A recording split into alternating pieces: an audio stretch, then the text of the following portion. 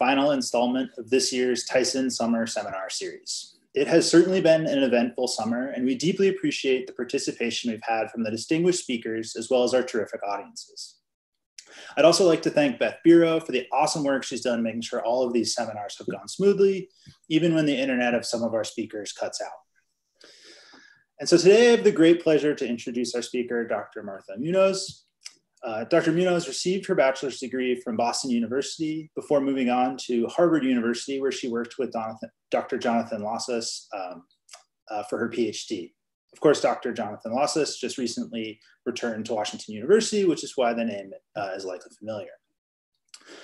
After finishing her PhD, she held postdoctoral positions in the labs of Dr. Craig Moritz at Australian National University, as well as Dr. Sheila Patek at Duke University. Dr. Muñoz is now an assistant professor at Yale University, and to accompany this really sterling academic trajectory, Dr. Muñoz has received many awards and recognitions within the field, including a Young Investigator Award from the American Society of Naturalists, and she was also recently named a scientist to watch by The Scientist magazine. I think it's fair to say that Dr. Muñoz is a rising star in the field of evolutionary biology, and if anything, that's perhaps somewhat of an understatement. I can say personally that Dr. Muñoz's work has had a large influence on the way that I think about evolution, and I often recommend her papers to the grad students with whom I'm working. I think myself and a lot of other people in the field are quite excited to see the directions her lab goes in the coming years. So one last thing before we get going, at the end of Dr. Muñoz's talk, you can leave any questions that you have in the chat section, and I will relay them during the question and answer period. Okay, so without further ado, I'm going to turn it over to you, Dr. Muñoz. Thank you so much. Is it working? Great. Wonderful. Well, thank you so much for this incredibly warm introduction, Mike. And thank you so much to the Living Earth Collaborative and the Tyson Research Center and everyone at WashU for inviting me. I surely wish I could be there in person, but I hope we're able to have a wonderful discussion nonetheless. So today I have the opportunity to share some of my research with you. And my research is fundamentally influenced by an observation in nature, which is that evolution proceeds unevenly. By this, I mean that some aspects of the phenotype evolve much more quickly than others. So to give an example, when compared to other aspects of their morphology, lizard genitals evolve so rapidly they might be deemed to be evolving at super speed. This is an actual headline from a press release. Just as exciting, there are certain aspects of the fish mandible that can evolve up to 30 times faster than others. Now, keep in mind that this is an integrated structure that needs to work together in order to feed. And yet some features can essentially be in overdrive, evolutionary overdrive, whereas others not so much.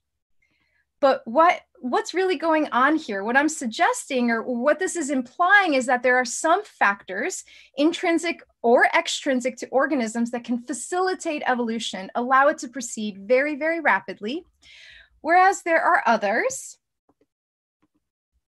that slow evolution down or maybe stop it dead in its tracks. But why is this? Why are some features allowed to drive on evolution's Autobahn, whereas others are stuck in New York City traffic at rush hour? What determines this? So I have focused on this question by studying one of evolution's key architects, behavior. Through behavior, organisms are both the agents and the targets of evolution. They can expose themselves to more natural selection, in turn hastening evolution, or they can stop evolution dead in its tracks and bring it to a grinding halt. And I usually study behavior by studying how organisms interact with one key environmental variable, temperature.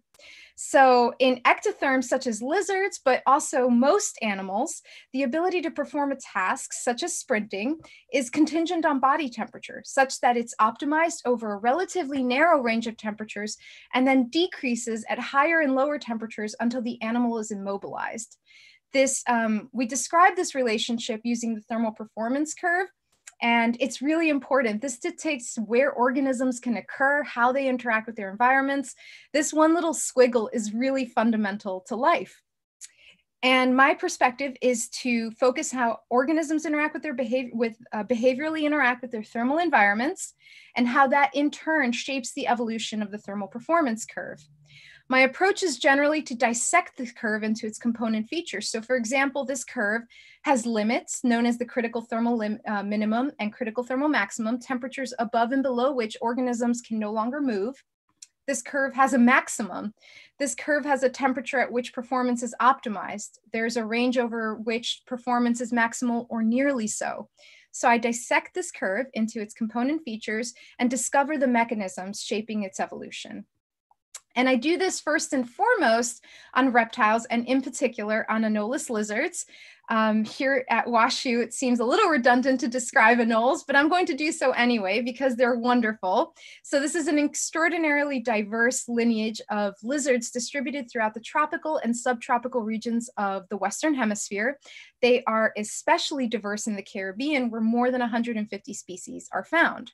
And as you probably know from Jonathan's extensive studies, they are a wonderful and charismatic lineage of organisms to work with.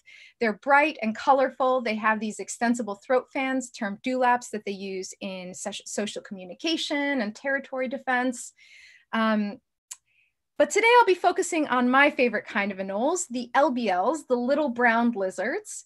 And in particular, I'm going to center on one lineage of Hispaniolan anoles known as the cybatoids. This is a lineage comprised of Anolis cybotes, shown here, and its close relatives.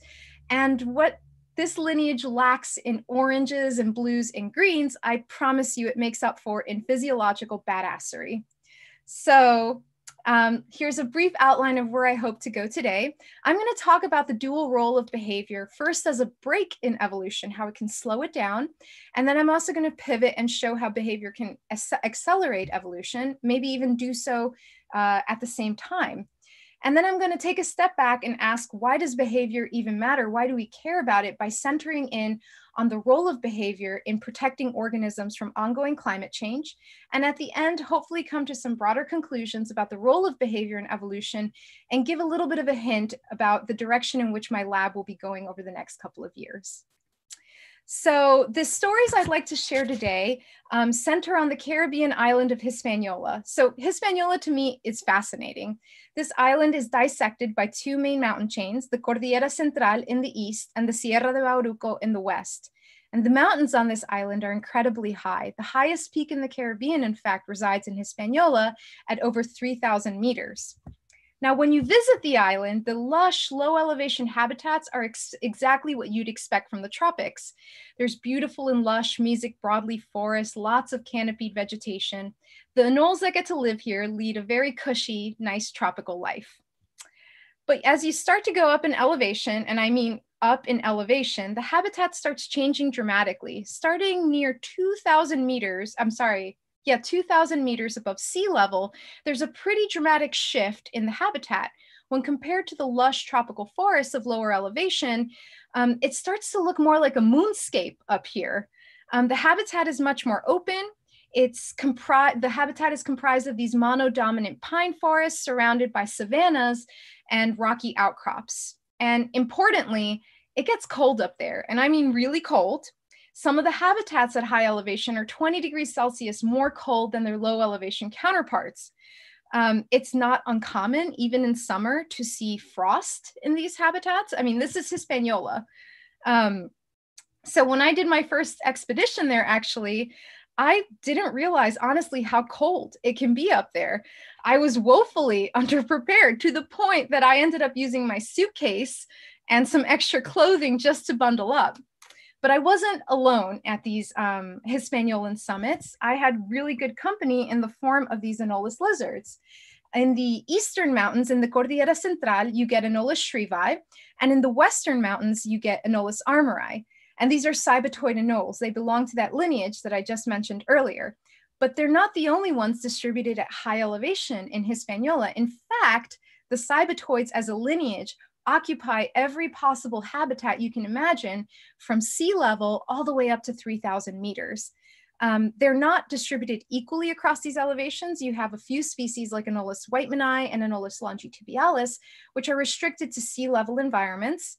Two species, Anolis straumi and marcanoi, creep into mid-elevation, get up to about 1,000 meters, getting pretty intense. There's one species, Anolis cybotes, which is really, really widespread. It's essentially found island-wide until about 16, 17, 1,800 meters, at which point, when the broadleaf forest transitions into this pine forest, it begins to be replaced by these two montane endemics, Anolis armorii in the western mountains and Anolis shrivi in the eastern mountains. So I was fascinated by this. I was fascinated by the presence of these tropical anoles in habitats that quite honestly reminded me more of Massachusetts, which is where I was studying. So my first question was purely curiosity driven. How do these lizards, these tropical lizards, physiologically compensate, if at all, for these differences in elevation at which they're found? And to explore this, I focused on two key physiological traits, the critical thermal minimum and the critical thermal maximum. So CT min and CT max. CT min describes the lower limit for locomotion and CT max describes the upper limit for locomotion. And essentially to measure these, we perform writing trials in which we systematically cool or heat lizards and measure the temperature at which they lose their ability to right themselves. And we do this using extraordinarily sophisticated equipment, such as the heat lamp and bucket shown in this image. So what I did, along with my incredible team of undergraduates, is scour the island for as many populations of these lizards as possible and measure these thermal limits to explore whether CT min and CT max varied across elevation, and if so, how. So I'm going to show you the results first for the critical thermal minimum, CT min. On the x-axis of this plot, you have elevation with sea level on the left and high elevation on the right. And on the y-axis, you have cold tolerance, or CT min. Each point on this plot is a population mean with the standard deviation, and the color denotes the specific species in this lineage from which the data come. A lower CT min indicates a population that's more cold tolerant. It was able to withstand colder temperatures before losing the writing response. And what we find, perhaps unsurprisingly, is that montane lizards are much more cold tolerant than their low elevation counterparts. In fact, some of these lizards at high elevation didn't lose their writing response until about 4.5, 5 degrees Celsius in some cases. They could be up to 7 degrees Celsius more cold tolerant than their low elevation counterparts. And this makes intuitive sense. What about heat tolerance? So this is the same plot as before. Elevation is on the x-axis. Now heat tolerance is on the y-axis. A higher CT max indicates a more heat tolerant population. Here's what we found. Absolutely no relationship between heat tolerance and elevation, and less within population variance, about half as much actually, in heat tolerance than cold tolerance. So what gives? I found this result to be a little bit puzzling, so I decided to go back and maybe probe the thermal environment in a bit more detail to really explore the temperatures that organisms were actually experiencing in their habitats. So what I did was visit 4 sites across the Cordillera Central, one at 45 meters, another at 700, 1600, and 2450 meters. And I simply measured that. I set out a bunch of thermal devices and recorded temperature over the course of a single night from each of these localities. And these are the results. And this is what I found. So there are a lot of things going on here. First and foremost, there is very little nighttime temperature variation. Temperatures are incredibly homogeneous at night. Temperatures are pretty stable as well. And as you can see, there's very little thermal overlap, if any at all, among localities.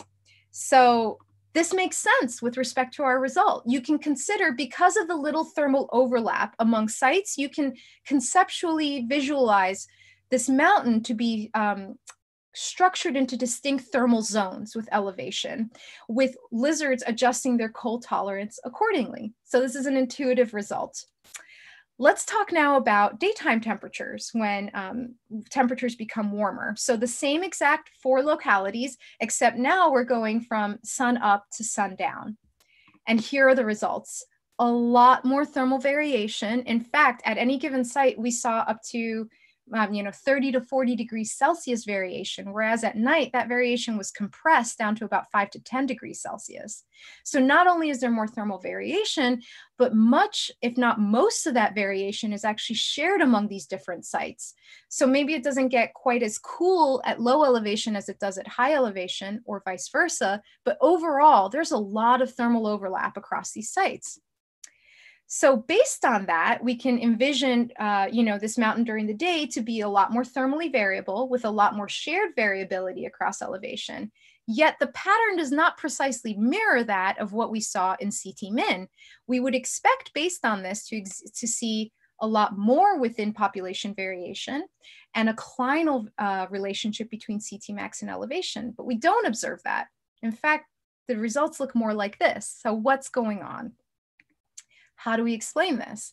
So there was a piece of this that was missing that I hadn't considered. So Mike, I'm going to put you on the spot. And can you tell me something interesting that's going on in this image of Anolis cybotes? Its feet are off the leaf. That's right. Its hind foot is elevated off the surface of the really hot leaf. And can you see its toes on its forelimbs, how it's curling those back as well? Yep. Right. It's behaviorally reducing contact with the surface of this leaf. It's using behavioral thermal regulation to modify its thermal environment and the temperatures that it experiences. So to take a step back, the concept or even the idea of thermal regulation may seem intuitive and obvious to you and me, but as a concept, it's only been formalized for less than a century. And it was formalized in the 1940s by two gentlemen, Bob Cowles and Charles Bogert, who spent a long time running around the American Southwest, chasing lizards and discovering that desert lizards had surprisingly cool body temperatures relative to the hot deserts that they inhabited. So to explain the idea of thermal regulation, let's take a bird's eye view of a thermal habitat.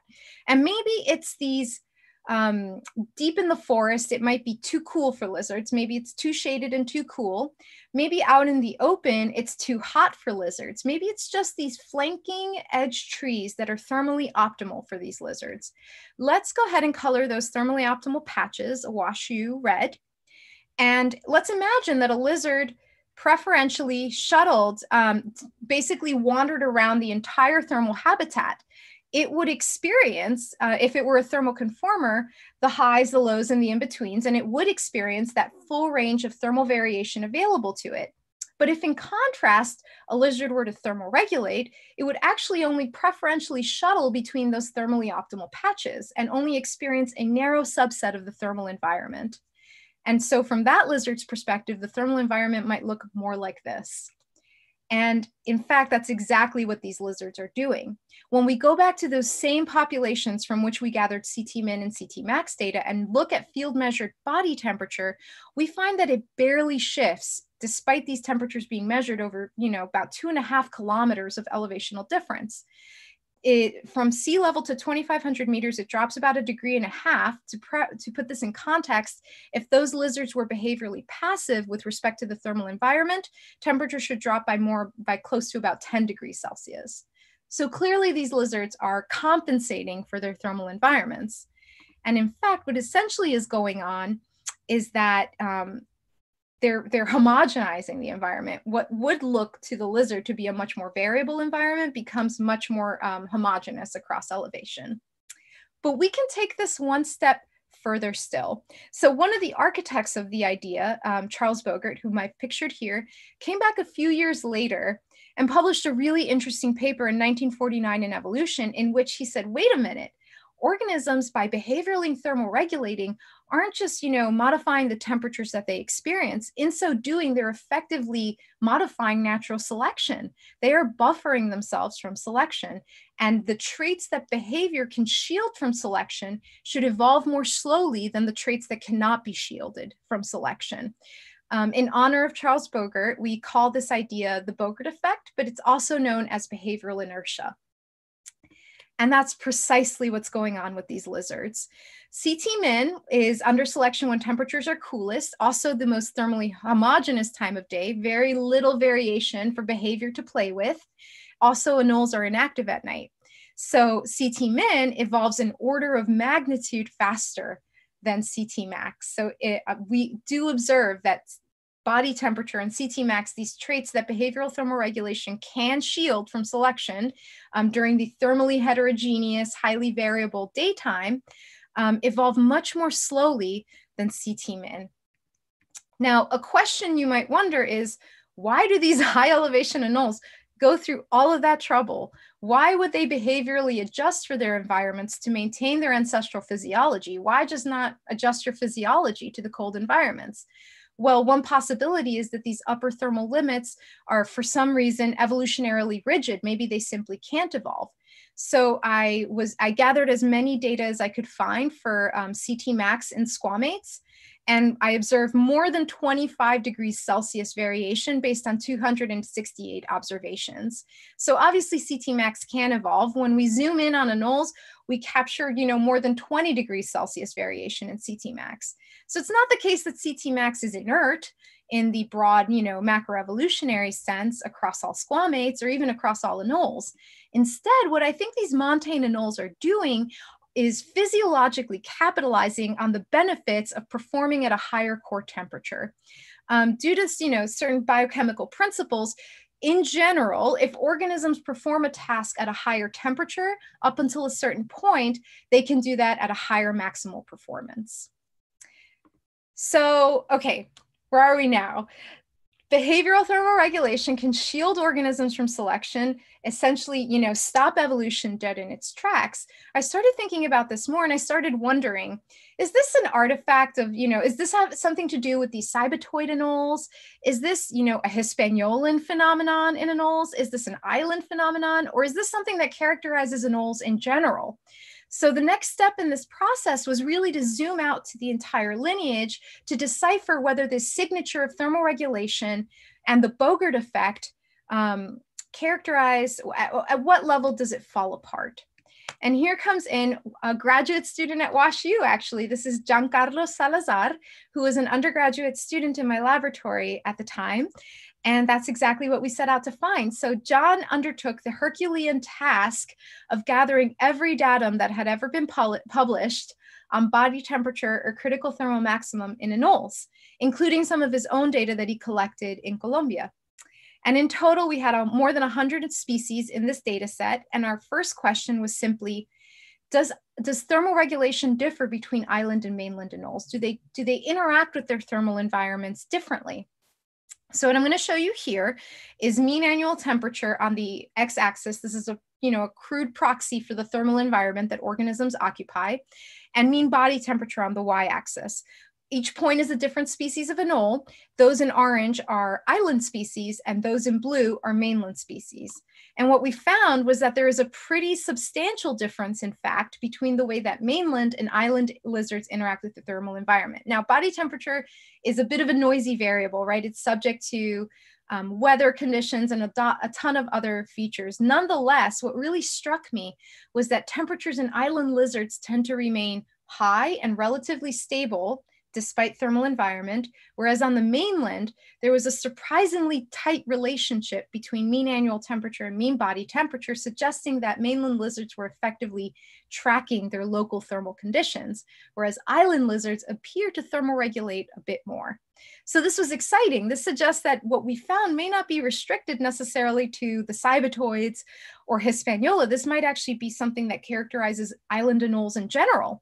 So if thermoregulation is greater on islands, is it also the case that the Bogart effect is occurring? Is heat tolerance slower on islands than on the mainland? And are they evolving to a higher optimal thermal heat tolerance due to the hotter is better effect?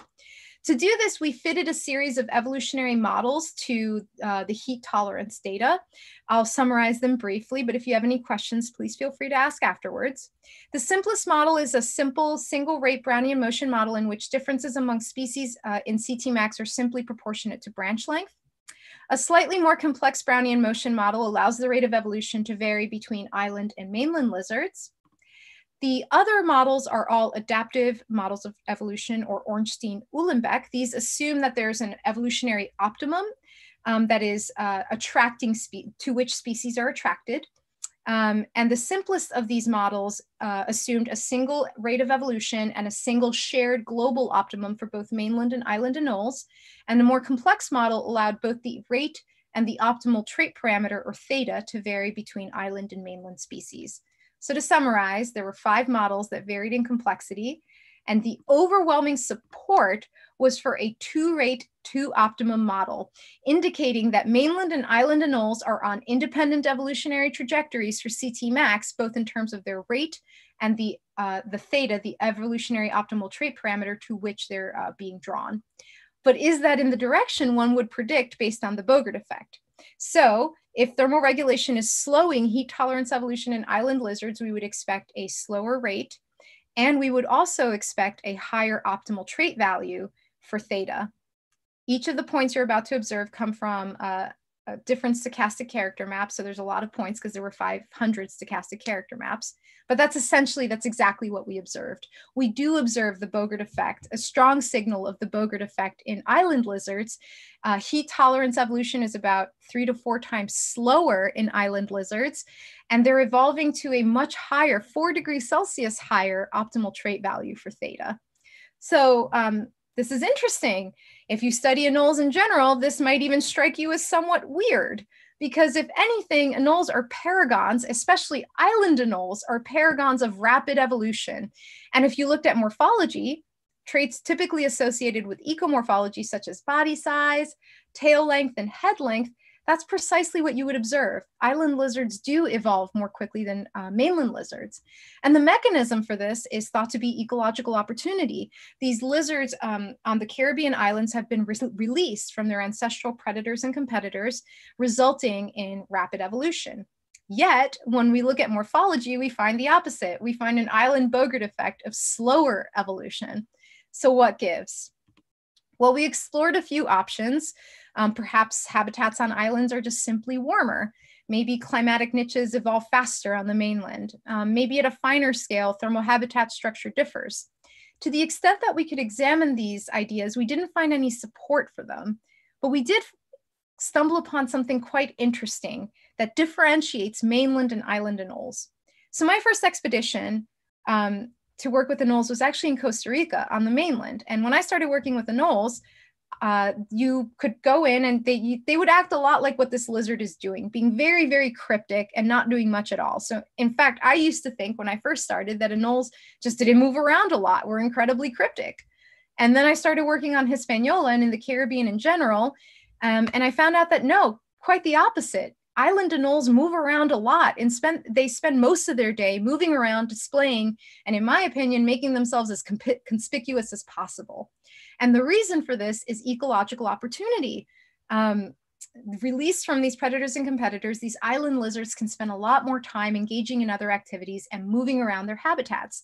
But moving around one's habitat doesn't just impact, or trigger adaptive radiation and ecomorphology. It impacts the cost and benefit analysis that organisms experience when determining whether or not to thermoregulate. So thermoregulation reflects a trade-off between the benefits, for example, of a higher performance against the costs, which include exposure to predators and competitors, which is precisely the thing they've been released from in these island environments. So the surprising result is that ecological opportunity, this feature that is so almost universally associated with faster evolution, can actually reduce the cost of thermoregulation and therefore indirectly slow trait evolution.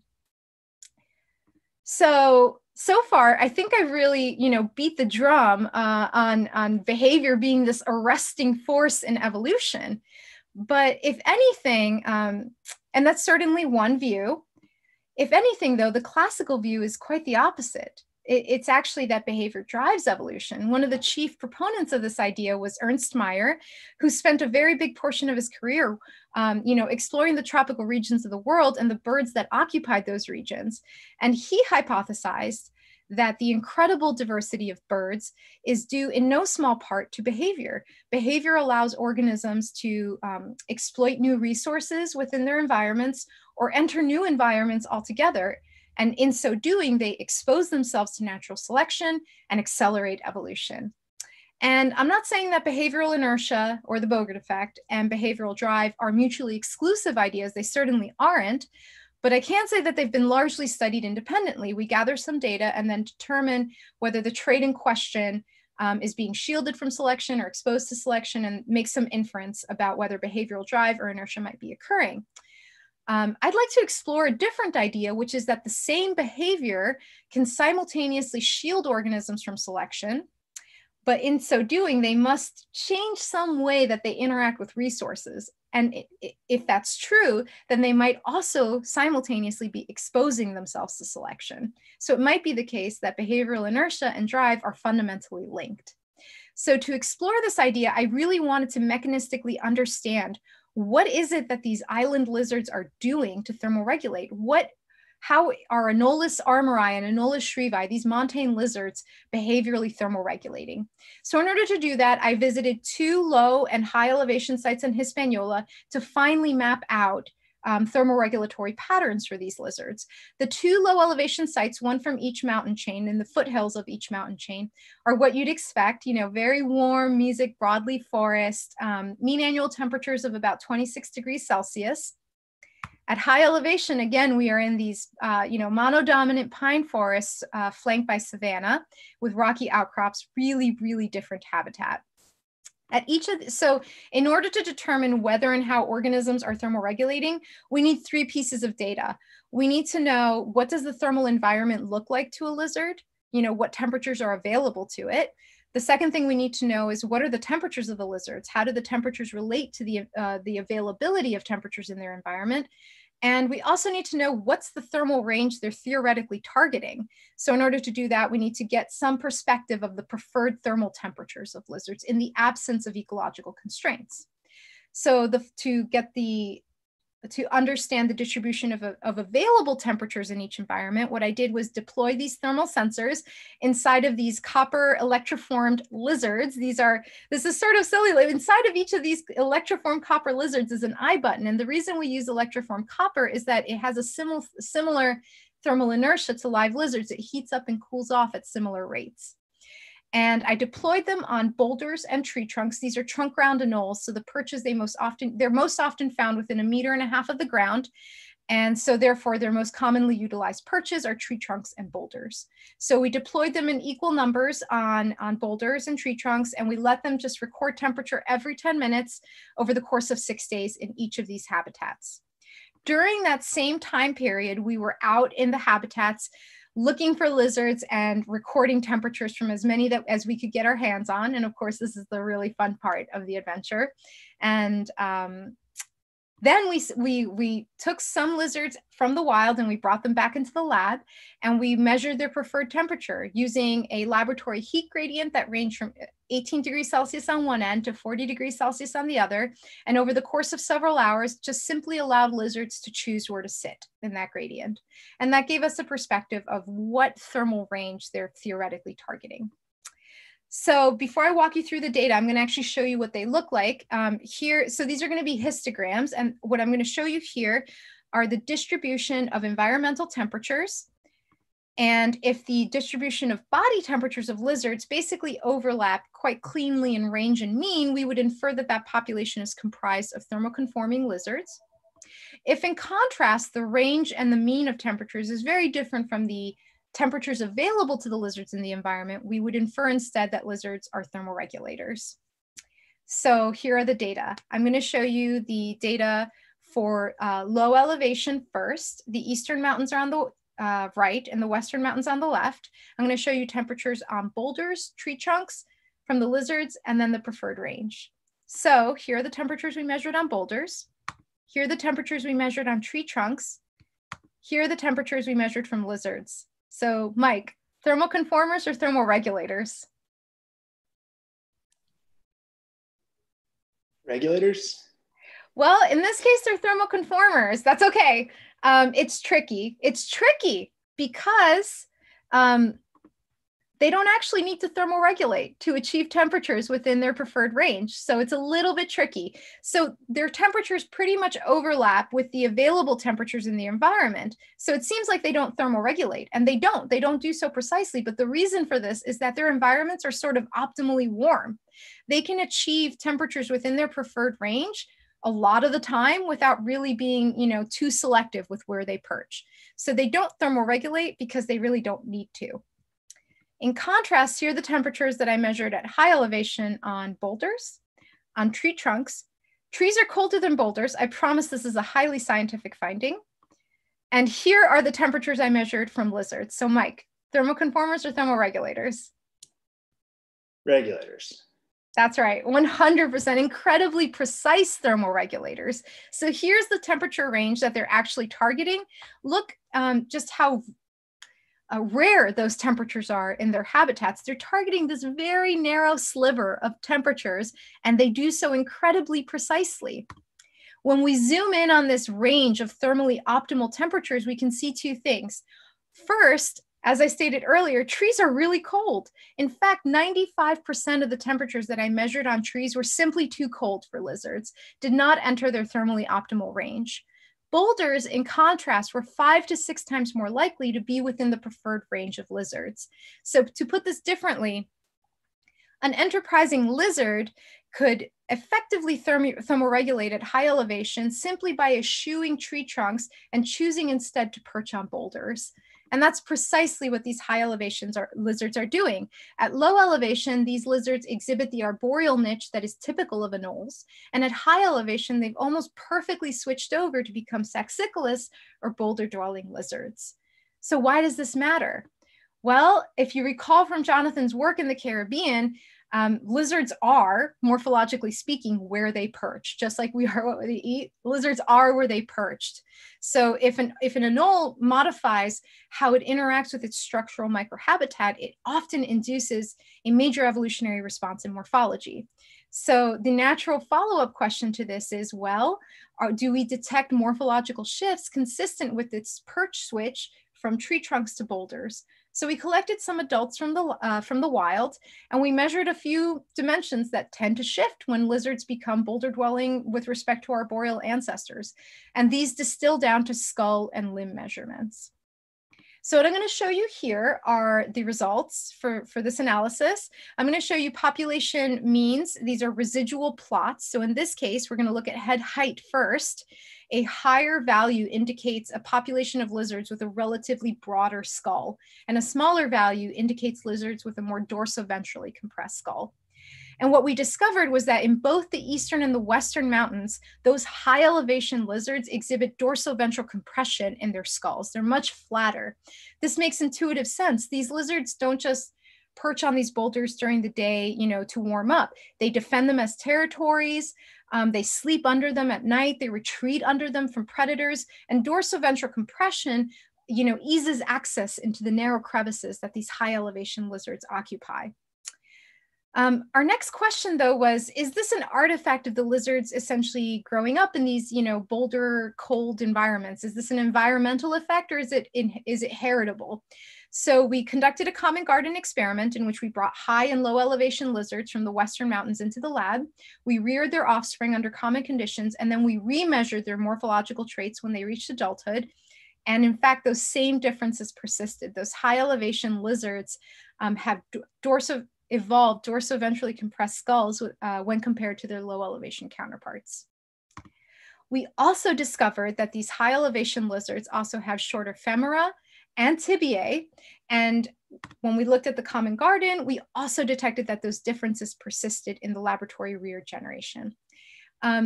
There's a little more debate about the role of hind limb length in boulder-dwelling lizards, but there is evidence that limb parity, by this I mean similarity in limb length between fore and hind limbs, assists with climbing and balance during climbing on vertical structures. So why did this occur? So this occurs because, first of all, species niches are multidimensional, and the resources that they use can impinge on multiple niche axes. So when this lizard, for example, chose to perch on this really hot leaf, it didn't just make a decision about the thermal environment that it was going to experience. It made a whole slew of decisions. It made a decision about the radiative environment that it experiences, the hydric environment. This substrate that it's perching on has a height, a certain frictive coefficient, a surface area, right? It's made a decision about the predators, competitors, and parasites that it's going to experience. So it's really hard. The broader point is that this is probably not an exception. It's probably the case that whenever an organism makes a behavioral decision, it has multiple potentially contrasting selective and therefore evolutionary consequences on the phenotype. And the same behavior that can arrest evolution in one dimension does so at the expense of exposing it to selection on another. Okay, so at this point, I think I've really emphasized the dual role of behavior as a motor and a brake for evolution, and just sort of really underscore the importance of behavior in general for understanding how these the evolution of these organisms. A separate but related question is, why does it matter, And I think that it does matter, especially in the context of global change. So we know that rising temperatures are a threat to biodiversity, but not all organisms are equally at risk. A growing body of theory underscores the exceptional vulnerability of tropical organisms, especially ectotherms like anoles. As a key line of defense, tropical organisms are able to shift their geographic ranges to track the emergence of thermally suitable habitats at higher elevation. As warming continues, however, species restricted to tropical summits will eventually run out of suitable habitat. So confronted with these hard upper limits to upslope retreat, tropical montane species, especially ectotherms, might be riding an express escalator to extinction. And this is actually a pretty widespread phenomenon and an issue of really key concern in ecology, evolution, and conservation. Yet when we consider species like Anolis armori and Anolis shrievi, these montane anoles actually like it pretty warm. In almost every respect that we've examined, they're physiologically indistinguishable from their lowland counterparts. So our first step was to build a series of biophysical models that explicitly incorporate lizards' physiology and behavior to predict the availability of thermally suitable habitat as the climate continues to warm. And when we do so, what we discover is that warming actually benefits these lizards, especially severe warming. So what I've done here is clip out the ranges for Anolis armori and Anolis shrievi. And what you'll observe is that rising temperatures dramatically expand the number of hours available for activity. Basically, these maps become purpler, is another way to summarize this. The activity gain is actually quite substantial. So rising temperatures reduce cold stress by minimizing the frequency of temperatures that dip below their CT min, yet their heat tolerance is so high and their environments are so cold that decreasing cold stress doesn't simultaneously increase heat stress. So it seems like maybe these anoles are poised to avoid the death knell of the escalator to extinction. But before we get too excited, there's a bit more to consider. So these lizards are distributed exclusively in high elevation pine forests and savanna. As the pine forest cedes at lower elevation, where it gets warmer and wetter, to broadleaf forests like cloud forest, Anolis armori and shrievi are replaced by Anolis cybodes, that really widespread species. So our next step was just to ask whether climate warming will alter the availability of the macro habitat, the high elevation monodominant pine forest to which these montane species are inexorably linked. And indeed, that's exactly what we find. Here I'm showing the predicted elevation of various plant species in Hispaniolan cloud forests. So what you see is that warming is predicted to make higher elevations more climatically suitable to those plants, resulting in a predicted range shift to higher elevation. And if so, then the pine forest and savanna on which these montane species depends is predicted to shrink. Making matters even worse, the upslope shift of broadleaf forest has the potential to also transport Anolis cybodes into habitats it doesn't currently occupy. So right now, cybodes is basically thermally excluded from the highest elevations of Hispaniola because of the stressfully cold temperatures up there. That changes under climate warming. Anolis cybodes gains hours of activity, a lot of activity actually. It gains more activity, more relative activity than even the species currently in those ranges. So I want to clarify though that I don't think warming is necessarily going to bring these species into more frequent direct contact. However, the presence of cybodes might create space occupancy effects that limit the expansion of Anolis shrievi and armori into other habitat types, a phenomenon that is known as the boxcar effect. So in other words, the rising cloud forest and the potential upslope shift of Anolis cybodes could essentially pin Anolis armori and Anolis shrievi into progressively shrinking mountaintop ranges. So what's the bigger message here? Well, the point is that resilience isn't enough. These montane anoles are intrinsically resilient to rising temperatures, yet they're extrinsically vulnerable to macrohabitat loss. Capturing such nuances in pattern versus process in the extinction escalator pretty much necessitates an explicitly mechanistic approach. To hammer this point home, standard correlative models based just on museum records and not incorporating behavior and physiology basically predict warming-driven extirpation of these montane anoles, not resilience. In other words, we could have converged on the same answer, that is vulnerability to the extinction escalator, but for the wrong reason. Okay, so hopefully I've shown not only that behavior can slow evolution or speed it up, but that it really does matter for resilience to climate change, and that it really impacts our understanding of where and how organisms might be vulnerable. I want to talk just briefly at the very end, now that we're wrapping up, on where we go from here and what's going on in the lab. So as Mike mentioned, my lab moved to Yale about a year ago, and we are working on a whole bunch of new and exciting projects. I'm going to share a few of them with you. One of the main research foci in my lab centers around Appalachian salamanders, especially those in the genus Plethodon. They're also known as woodland salamanders in Plethodon. I've been fascinated with this group for a really long time.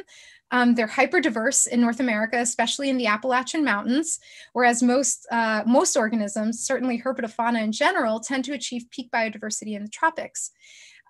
Despite really high species richness, this lineage isn't particularly diverse with respect to morphology. In fact, they're pretty much a classic case of non-adaptive radiation.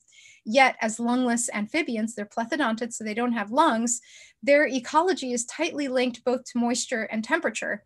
Already, we're discovering really fine-scale behavioral structuring with respect to microclimate among species, with some species in the lineage specialized to cooler, drier conditions, and others specialized to warmer, wetter conditions. This hints at an adaptive radiation driven, at least in part, by specialization into distinct microclimatic niches, which is exactly what we're exploring. Another thing that we're working on is the evolution of live birth, focusing on phrynosematids. This is a lineage in which viviparity has independently arisen 5 times. In every single case, we've detected parallel decreases in physiology, such that these viviparous lizards are much more physiologically cool adapted, and they behaviorally prefer to seek out microclimates that are cool, even if their environment is warm, even if they're found at low elevation. Using the metabolic theory of ecology, we're demonstrating that these behavioral shifts can metabolically compensate for the higher energetic demands of pregnancy without having to precipitate differences in other aspects of the phenotype, namely body size, which might be under other aspects of selection. We are, of course, continuing with the adaptive radiation of anoles, but we're panning out to the entire radiation in general. And much of this work in my lab is being led by a graduate student, Brooke Bodensteiner. And effectively, the adaptive radiation, as we've described in this talk, is characterized not just by structural microhabitat differences among species resulting in equal morphological divergence, but also with respect to the thermal niche across elevation into different thermal macrohabitats and along the sun-shade axis, with respect to closed versus open canopy structure. What we're discovering is that whereas the morphological aspect of the radiation is basically a classic case of determinism, highly deterministic, the physiological axis of the radiation is much less deterministic and seems to be sculpted by some pretty key aspects of contingency, such as island topography, for example. Finally, a lot of what I study with respect to adaptive radiation, it involves a lot of reconstructing the past, right? We look at this anolis adaptive radiation and we ask, what are the mechanisms that drove it to occur? How and why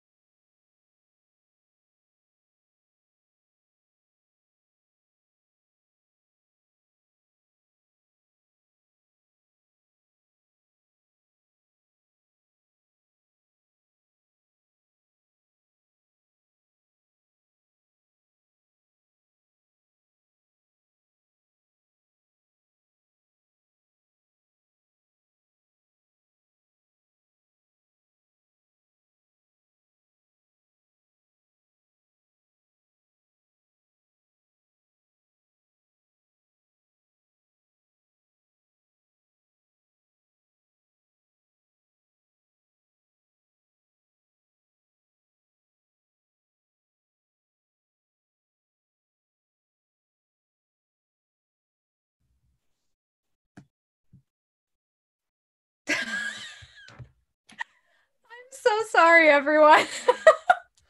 I don't know what happened. Am I able to finish that last slide or should I?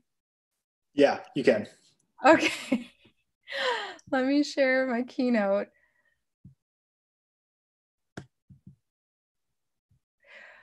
Welcome back. As I was describing, and I promise this is the last slide, this is the hook that was pulling me off. Essentially, we are leveraging the incredible genotype phenotype map that's available for E. coli to explore, pulses of diversification using E. coli microbial systems using the EvoComets framework. My collaborators from this project are Alvaro Sanchez and Maria Rebolleda Gomez, both of whom are in Yale EEB. And we hope to sort of explore, why adaptive radiation occurs in pulses, what's the role of epistasis and mutation order or genetic distance in driving patterns of sequential bursts of radiation. That's some of the stuff that's going on in the lab. But first and foremost, and finally, I want to just thank all of you for being here during the summer series to a digital summer series, for bearing with my unexpected technical issues at the very end. And I would be thrilled to take any questions you have. Thank you so much. I'm sure everybody out there is giving you some thunderous applause for a terrific talk. And we will just chalk up your internet connectivity to me being cursed. And we'll just give it a second to see if there's some questions that roll in here on the chat.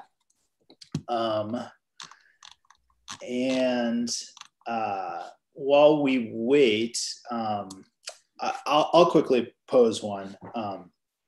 So to what extent do you think males and females are using different habitats? And is there some scope for sex-specific evolution or perhaps constraints caused by sexually antagonistic selection?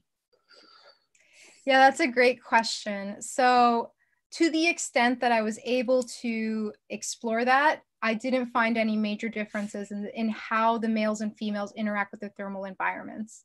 I didn't do an explicit test, I didn't design a study to go out there and explore that, but I have included males and females in both my thermal and morphological analyses, and the same patterns that are true in one sex are true in the other.